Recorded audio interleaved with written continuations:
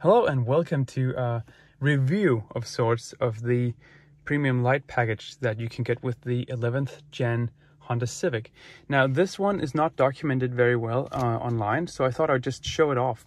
So you have a choice of different colors. I chose red, so basically when you open the door, the footwell is going to light up red like this. It's very evident. It looks almost like the Type R carpets, but it's not. It's very cool though. It's worth the money. Something that's also very evident if you get the package is the cup holders here. They are visible even in daylight, so that's really nice. The middle console compartment is also evident if it's darker. If it's outside during the day, it's not so much. But you know, it's nice for night driving, I guess. So worth it, worth it. Footwell light is worth it. Something that might not be worth the money is the door light. It's a little too dark, so you can sort of make out that there's a red light in here. Down in the compartment in the door, let me get the light here.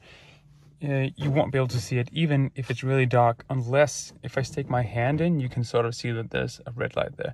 So if you have stuff down here in the door, you might see it, but it's definitely not. It's not going to blind you when you're driving. Something that is very visible and really cool, I think, so when you open the door, you do get the projected civic light on the ground and the illuminated door seal, whatever it's called, this one.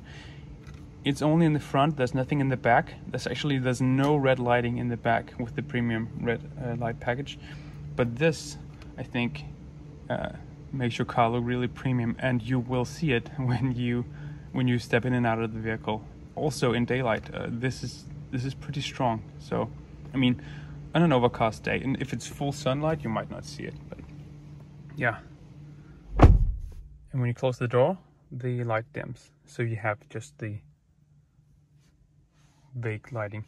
Also, you can adjust the over here, there's a switch that you can scroll on to adjust the cabin lighting, which is also nice. So but that's included in the vehicle. So the red lights that I showed you, that's the premium lighting package, and I think it's worth it.